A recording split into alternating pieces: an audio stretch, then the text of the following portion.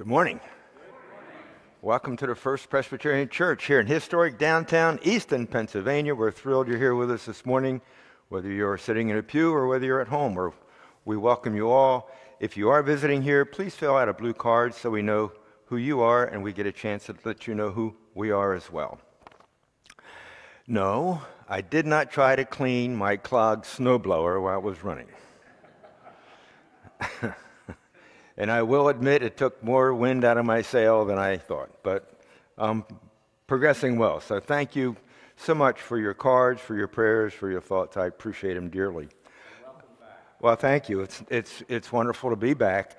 I tuned in the past two Sundays, and I wanted to thank Ruth Ann, Bill Bartlett, Ellis Finger, Pat Covid, and the Reverend Rick Taylor for leading worship the past two Sundays. I watched. If I were a younger person starting out in my career, I'd be a little concerned about job security. So they did a phenomenal job, and I was enriched by their messages and their worship experience with you all. So I'm deeply appreciative.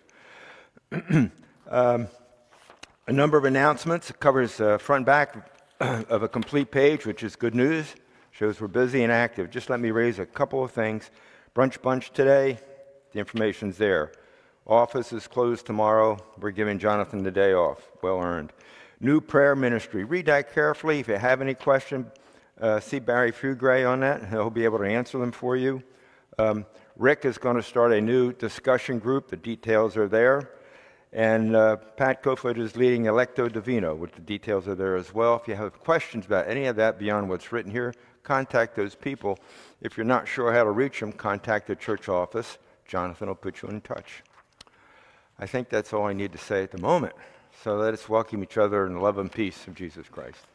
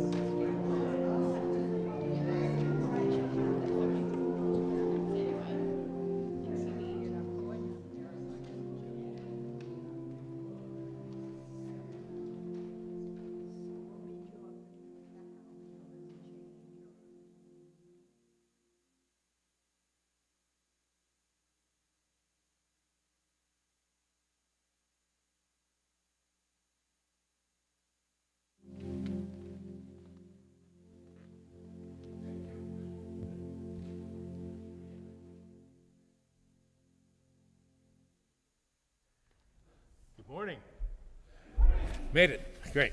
All right. Call to worship. we will all read the bold words together. Shall we? Come and join me for a call to worship. To you, O Lord, I lift up my soul. Make me to know your way, O Lord. Teach me your path. Lead me in your truth and teach me. For you are the God of my salvation.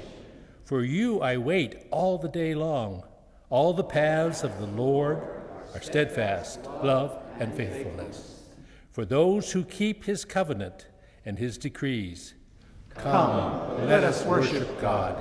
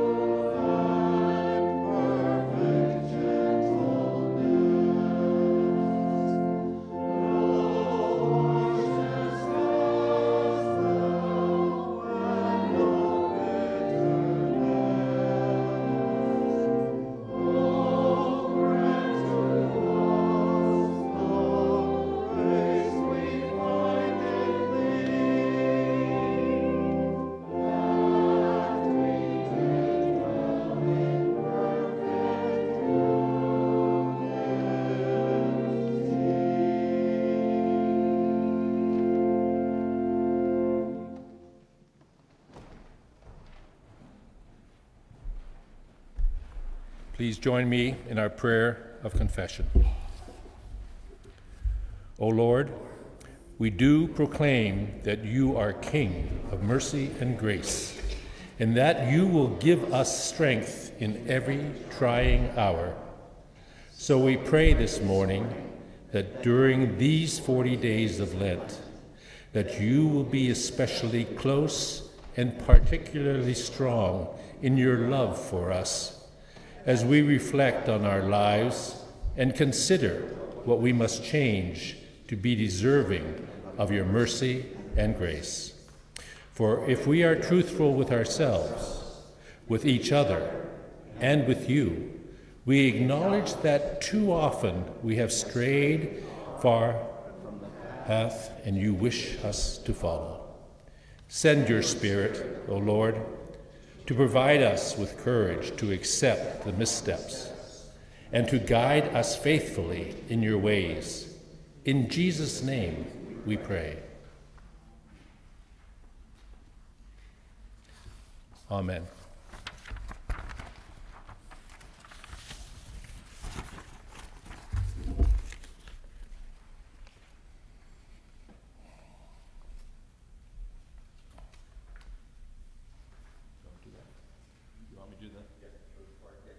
Okay.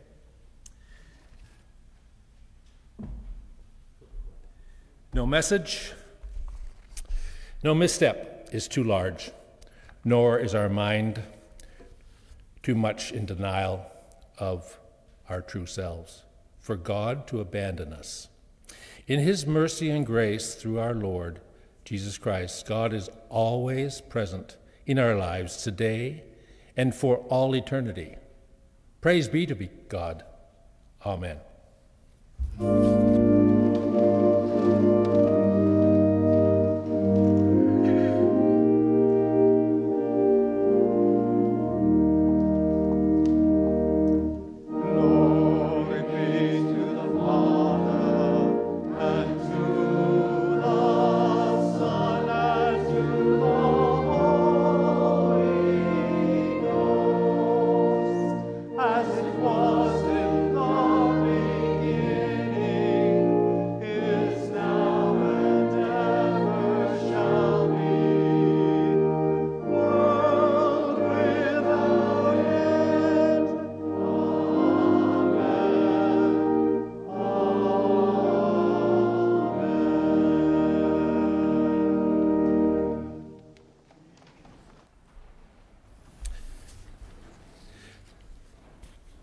We're going to be discussing Genesis 9, 8 to 17.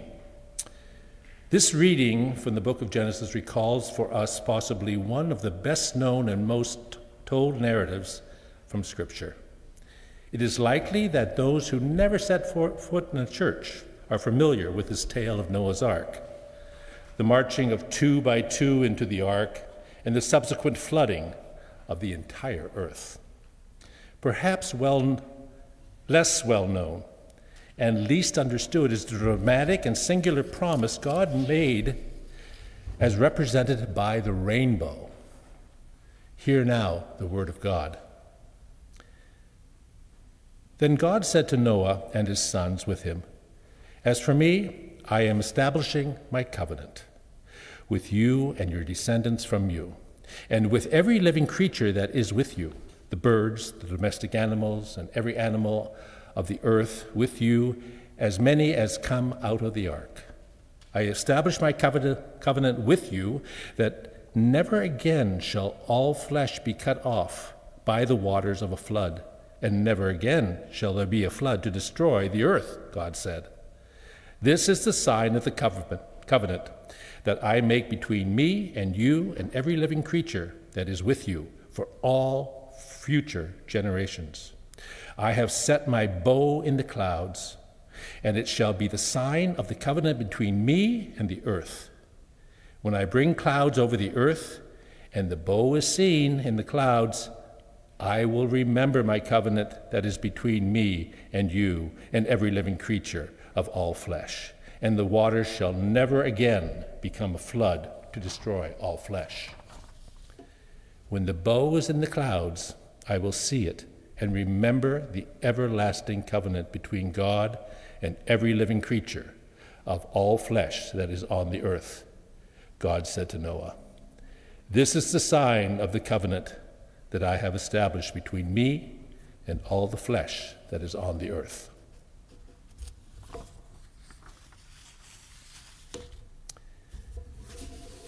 I'm going to go to Mark 1, 9 to 15. In this reading, Mark's Gospel, we return to the very beginning of Christ's earthly ministry. He suddenly appears from Nazareth to the waters of the Jordan River, where he is affirmed by God. Hear now the word of God. In those days, Jesus came from Nazareth of Galilee and was baptized by John in the Jordan. And just as he was coming up out of the water, he saw the heavens torn apart and the Spirit descending like a dove on him. And a voice came from the heaven, "You are my Son, the beloved. With you I am well pleased." And the Spirit immediately drove him out into the wilderness. He was in the wilderness for 40 days, tempted by Satan, and he was with the wild beasts, and the angels waited on him. Now after John was arrested, Jesus came to Galilee proclaiming the good news of God by saying, "The time is fulfilled, and the kingdom of God has come near. Repent and believe in the good news."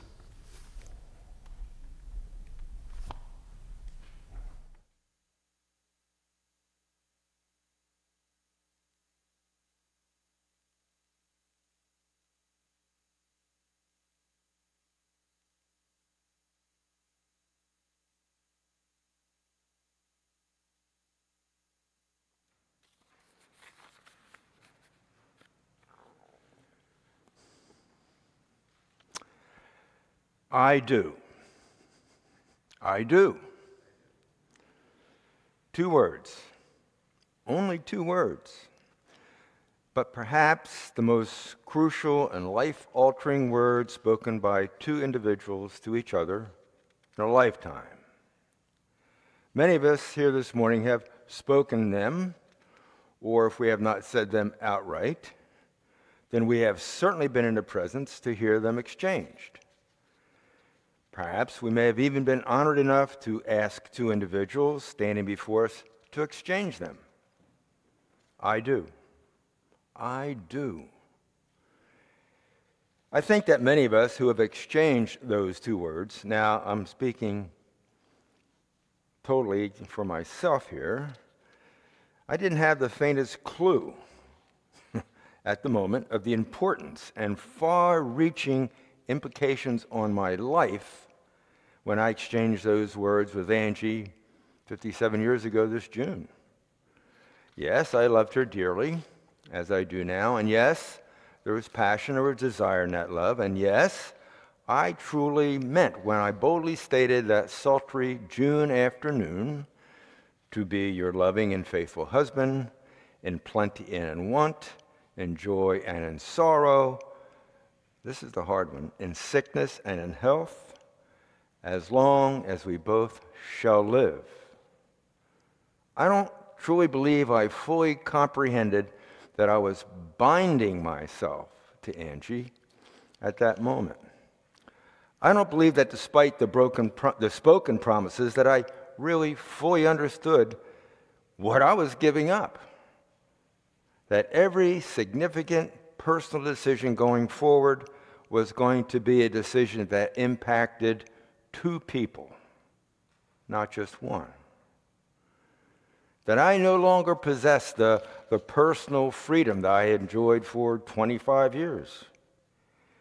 If we both took those vows seriously, and we did at that moment, we would be bound together for all eternity. But at that moment, I don't believe either one of us completely understood the challenges and difficulties we would encounter in the future. Neither of us comprehended the stress, the strain that would be imposed on those bounds over 57 years when we said, I do. For some, those bounds are broken, if not shattered, by separation and divorce. Thankfully, our society allows for those binding vows to be untied, cut asunder, torn off. And for a while, we truly meant it when we said, I do. For whatever reason, the bounds were not strong enough, perhaps not flexible enough, maybe not even committed enough, nor loving enough by both parties to keep those bounds united. Angie and I have lived through the very painful experience of divorce with our daughter, and despite the personal agony, the second guessing of what could have been, the indelible impact on our two granddaughters, the severing of those two bonds was correct, for it allowed two people to step away from the I do and to initiate a new life of promise and hope. Essentially saying I do means to change. Dramatic, life-altering change for two people, if those bounds created by those words are going to be perpetual. In this morning's reading from Genesis, we hear God say, I do. Okay, well, nowhere in the printed text will you find God saying, I do. Not in the original Hebrew, not in the first Greek translation called the Septuagint, nor in the English version read this morning by Peter, do you find the words, I do, spoken by God. God did not say, I do, to Noah and his sons. But God clearly entered into a covenant with them. God made a specific and binding promise to them, every bit, if not more so, as sacred as that binding in a marriage vow. But, and this is a humongous but there was no exit clause in that vow, no untying of the bonds in the future, no stepping away from the promise because life didn't work out as expected or as hoped. In the telling of Noah and the flood, the impact of this promise by God, this covenant, I think sometimes gets lost in the overall narrative of this ancient story. My guess is if you did a walkthrough of every nursery room in America, 3 out of 5 would have some depiction of Noah's Ark. I mean, a wall hanging perhaps, or a little ceramic figure, or wallpaper, or maybe a quilt, or a rug. When our granddaughters were 2 and 4, they would often spend the weekend with Angie and I at our farm. And without fail, they would end up in our bed in the morning, even sometimes at night, much to our delight. We had a stuffed version of the ark, about the size of a bread box, for those who recall a bread box, about that big. It was full of stuffed animals, representing the 2x2 that went in the ark. So we would pull them out one by one and ask the girls, well, what's this? And what's this? And what's this? We even had a song to go along with some of them. You remember the song, Little Ducky Duddle went wading in a puddle? That was one of the songs. Sometimes it would represent one of the animals on the farm, and all our animals on the farm had a name. So we'd ask the girls, well, what's the name of this animal? We had great memories with them in that stuffed Noah's Ark. But in truth, despite the fun we had playing with our girls, that toy ark romanticized a horrific event in the history of humanity. For it essentially represented the destruction of creation. In previous chapters that we heard this morning from Peter, the writer of Genesis tells us, the Lord saw the wickedness of humankind was great upon the earth, and that every inclination of their hearts was only evil, continually. And the Lord was sorry that he had made humankind on the earth, and it grieved him to his heart. So the Lord said, I will blot out from the earth the human beings that I have created, people, together with animals and creeping things and birds of the air, for I am sorry that I have made them. What follows the story, in the story we all know well, God selects Noah and his family to be the sole survivors. Build an ark, God tells Noah. He even gives them specific blueprints, as I remember it. And when completed, fill it with a male and female member of all the non-human species. Then the rains came 40 days, destroying all beyond those in the ark. Finally, the waters abated. Noah, his family, all the collected critters are once again walking on dry land. We know the story by heart, don't we? It's at this juncture that we arrive at today's scripture lesson. God enters into a covenant, a vow, if you will, not with just Noah and his family, with all of the creation. I will establish the emphasis on I will establish my covenant with you, that never again shall flesh be cut off by the waters of a flood, and never again shall a flood destroy the earth. This is a covenant. This is the covenant I make for you and me, meaning God, and every living creature for all future generations. Understand this to mean that God will never, ever again destroy the earth by any means. God establishes a covenant, a promise, a vow between God and all creation not to again destroy the earth. But this isn't the standard covenant that we're typically aware of, is it?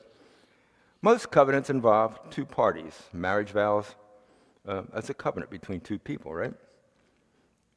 And often covenants involve conditions, sometimes a lot of them. In a marriage ceremony, one party says, I do.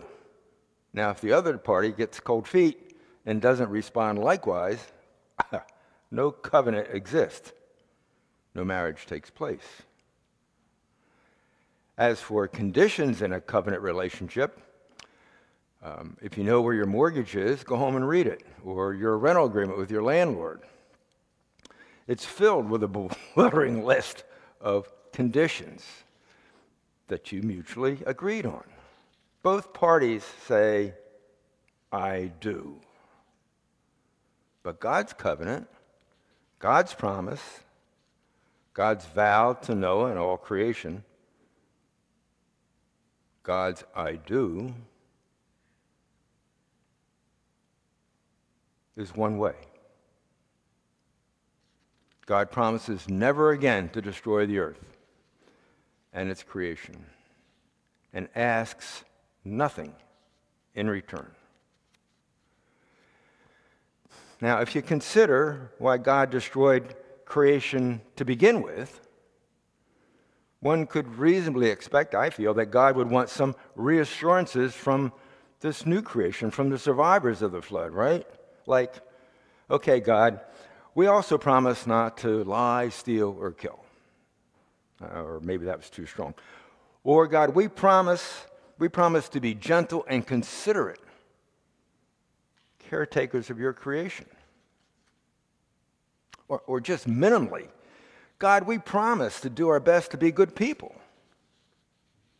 But God expects nor requires any response to his I do.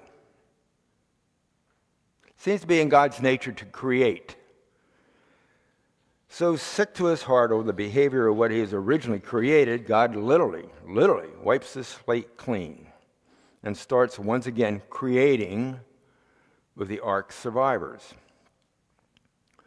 The one who created all things and stands as judge over all things, and who by God's very nature is entitled to destroy all things when they prove to be so disappointing, God, in a single gracious act, forgoes for all time the right to destroy.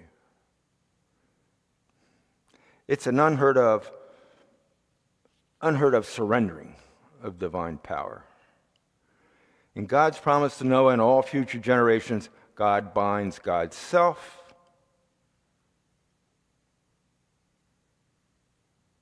to all future generations. He binds himself to all of humanity. and in fact to all the world in a totally new and different manner.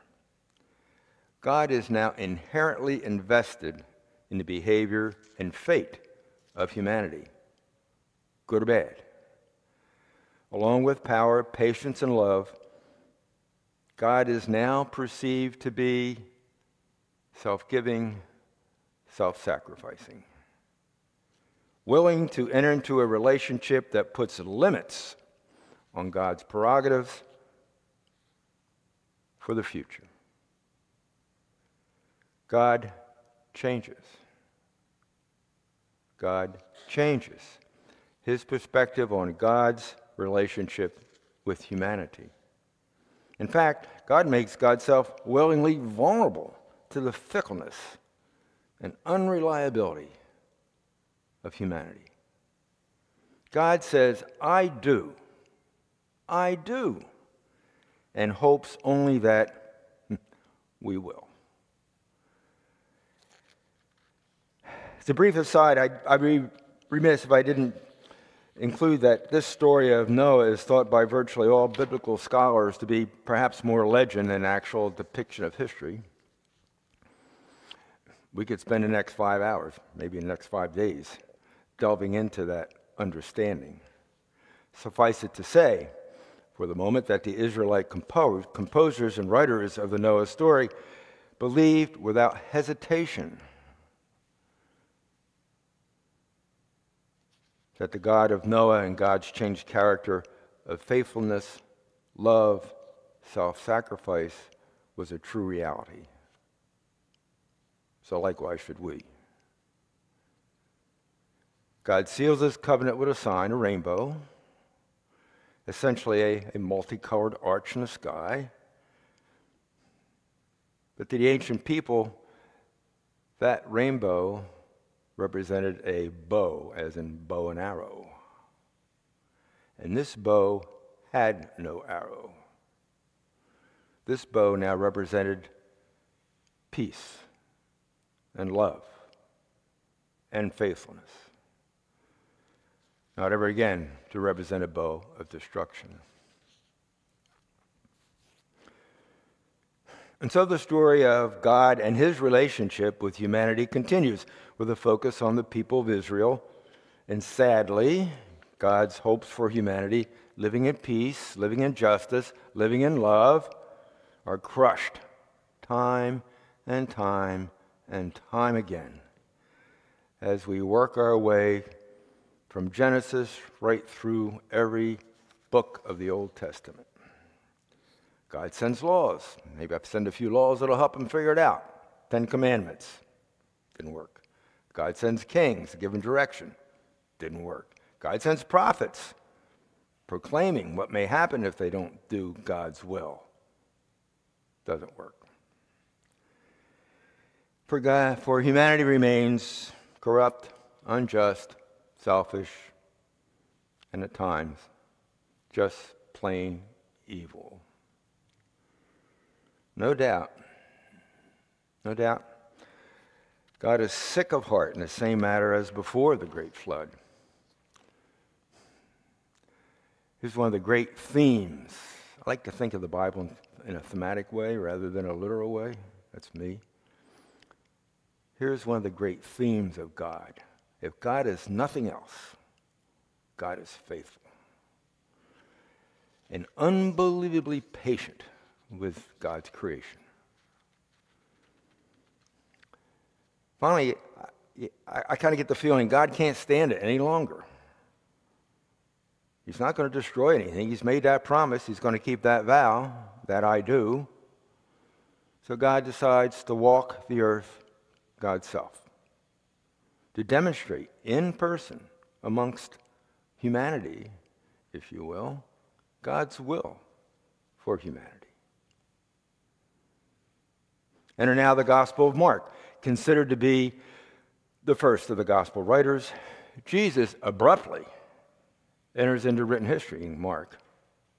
I mean, if Mark's the first Gospel you read, and it was the first one read in ancient days, Jesus abruptly enters. There's no prologue. There's very little introduction. In those days, Jesus came from Nazareth of Galilee. Okay.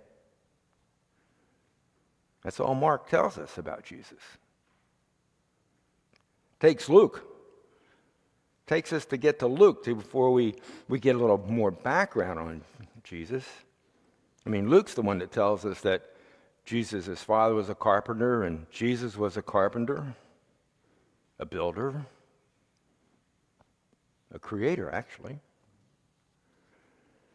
And as he is baptized by John, Jesus is affirmed by God. You are my son, the beloved. With you I am well pleased. We heard these words a couple weeks ago, Transfiguration, right? Except in that delivery, that was addressed to a group of people. God said those words and said, listen to him. This is addressed to Jesus. This is a private conversation between God and Christ.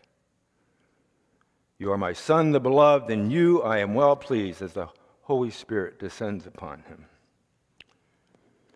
Perhaps at that very moment, Jesus senses a change.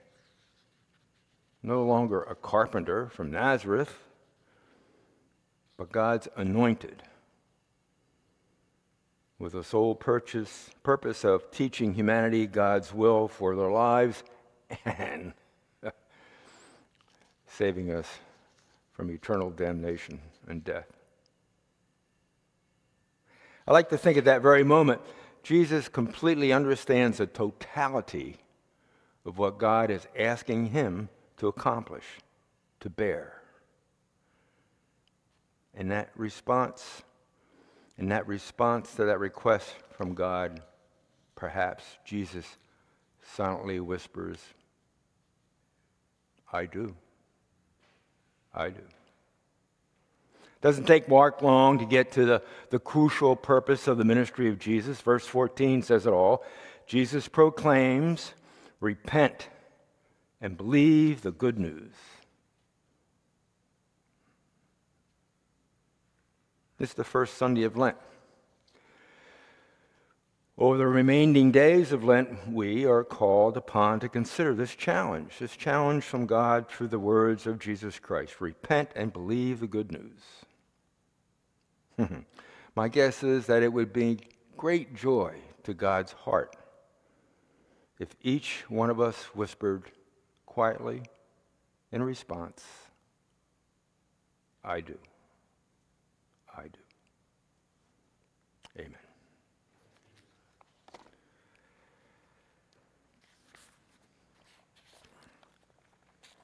Another response to our church is, I do value this church. I do value its mission, its ministry, and I do willingly share some of the blessings I received to continue that ministry. So if you want to say that I do, you can do it by placing a donation in the boxes, either front or the rear of the sanctuary, by sending us a check, by sending us electronically.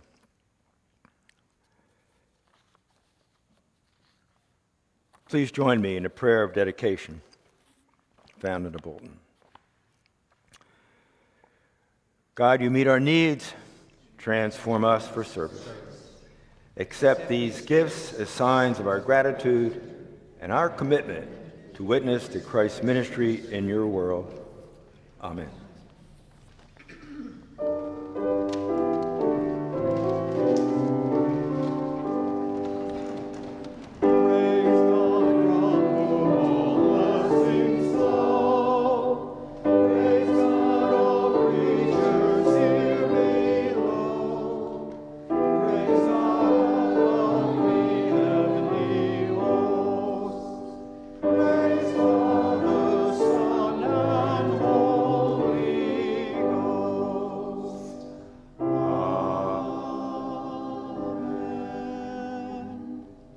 Please be seated.